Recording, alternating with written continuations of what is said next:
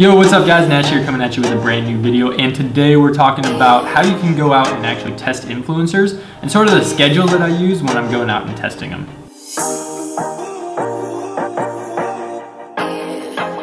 Alright guys, so somebody asked me a few days ago, they were like, hey, you know, I know how to find influencers, I know how to find products, I know how to do all this stuff. It's just like the implementation on how I actually do it that I'm kind of struggling with. So hopefully this video will help you guys sort of get over the hump of how to actually implement the information and start getting results. So before I get started, I do want to say that I actually made a PDF file for you guys that you can actually follow along with the video. It's in the description below, there's a link, but you can just click on that, it's free, you can download it, and you can kind of like follow along with what we're doing here. So without any further ado, let's jump in. This is sort of the schedule that I go over. I talk about it way more in depth in the actual PDF, so like I said, you can go ahead and download that.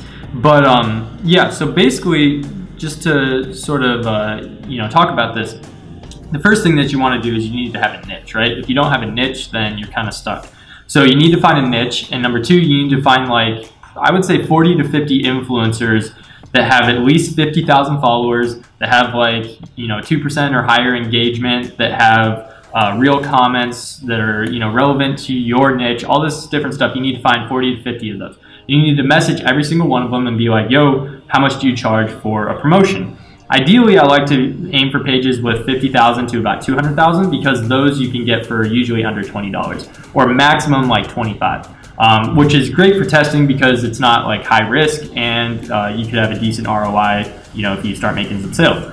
So that's usually what I like doing. Once you have those, you'll probably get maybe, well, me personally, I usually get about a 70% return rate, and it usually takes anywhere from a couple hours to a couple days to hear back from them. But if you're just starting out, just depending on a bunch of different factors, you may get like only a 10% return rate. So just depends. Just keep reaching out to people and try to get about 40 to 50 on the list. Once you have that, sort of make an Excel sheet that organizes all these people by how many followers they have, what's their engagement rate, and also what the price is. And from there, you can kind of narrow it down to maybe 5 to 7 influencers that you want to actually test out with.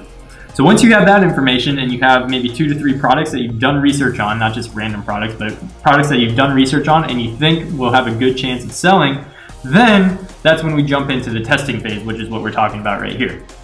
So basically, this is week 1 in the green. You're gonna test, this is assuming that you have 7 influencers, okay? If you have 7 influencers and you have like 2 to 3 products, this is what I would do.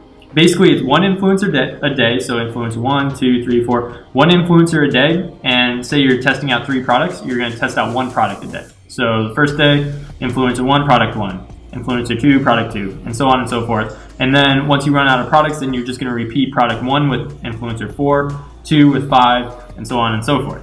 What this will do is allow you to have a good idea of what influencers are working, which ones are fake, because sometimes even though you do a bunch of testing, you still find fake influencers, and what products are working for you. Because you don't want to just go balls to the wall and just like, go all in on one product. You want to be able to test so you can kind of see what's working and what's not. So this is great for just testing it out. And honestly, this should cost you no more than like $100 to $120 total if you do it right for this entire week. So you do need some startup capital to get started with Instagram influencer marketing.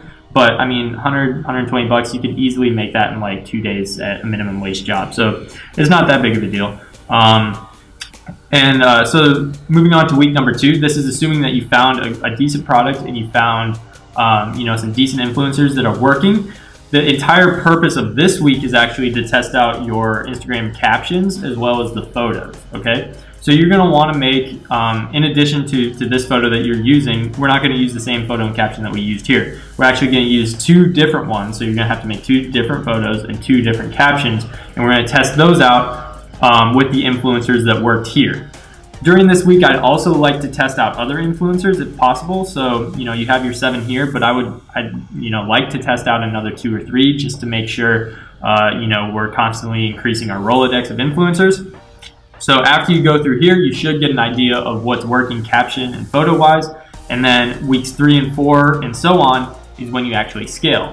And scaling is really easy. It's basically just buying more promotions. And at this point, it becomes super simple because you can actually start buying in bulk and getting cheaper promotions. So what I'll do, I'll usually run anywhere from 3 to 5 promotions per day, but I'll reach out to the influencers like at the beginning of the week and I'll be like, hey, how much do you charge for like 3 posts? And they'll give me usually like 20% discount or whatever it is.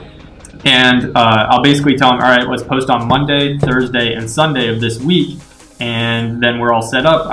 Let's say I'm doing it on a Sunday. I set all the promotions up on Sunday, and then I'm basically free and clear for the entire week in terms of promotions, and money's just flowing in. So that's a great way to do it once you get to that point, but I only get to that point through the actual testing of it. Lastly, once you have all this stuff, you should have enough information, assuming that you have a Facebook Pixel installed, which you should. If you don't know how to do that, just go Google it. It's pretty easy. But yeah, have your Facebook Pixel installed so that once you do this, you should have enough orders to the point where you can start doing Facebook marketing, which is where the real money's at. So really, you need about 100 orders to start really doing lookalike audiences with Facebook. So if you need 100 orders, that's essentially like 3 to 4 orders a day doing this, which in my opinion is super simple, especially if you're testing with this amount, you know, at the rate that this program actually talks about. So if you guys want to, again, and you know, want to follow along or whatever, go ahead and download it in the link below. It's free, you can check it out. And you know, hopefully this is helpful for you guys because that's ultimately what we're trying to do. So if you like this video, go ahead and smash that like button. Let me know that you liked it because I don't know if you like it. If you don't like it, then hit the down button. But you know, if you like it, hit the thumbs up because that helps me out. Also, if you found some value and you're not already, why are you not already subscribed? Go ahead and hit the subscribe button and also the notification bell because that'll let you know as soon as I drop the dopest content on the internet that's all free, that's gonna help you guys get to at least $100 a day because that's our goal. And speaking of which, let me know what's in the way of you guys not getting to $100 a day.